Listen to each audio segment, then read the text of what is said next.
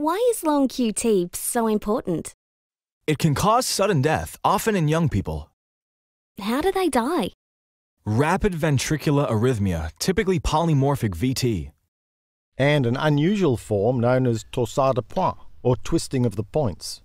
This refers to a reversal of the axis which goes back and forth during the tachycardia. Is there any other characteristic?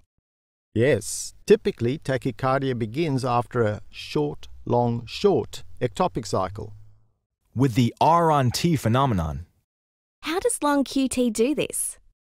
The QT is long because the action potential is prolonged. Also, there's a difference between the cells in the subendocardium, mid-myocardium and epicardium, and this sets up a gradient across the LV. This is the substrate for re-entry. Why is there a difference? The cells have differing expression of ion channels.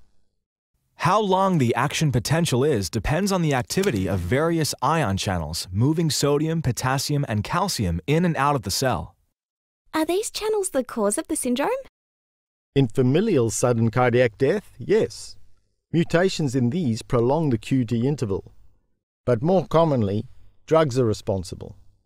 Especially sotalol, or class 1 antiarrhythmic drugs which block sodium channels. And extreme calorie restriction does this too. It's one reason for death in anorexia nervosa.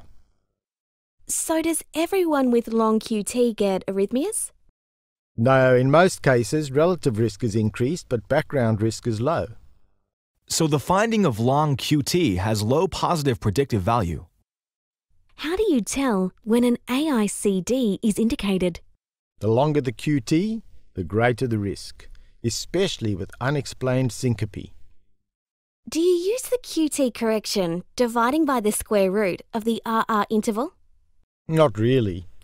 It works in a limited range, but it can mask the diagnosis at slow heart rates.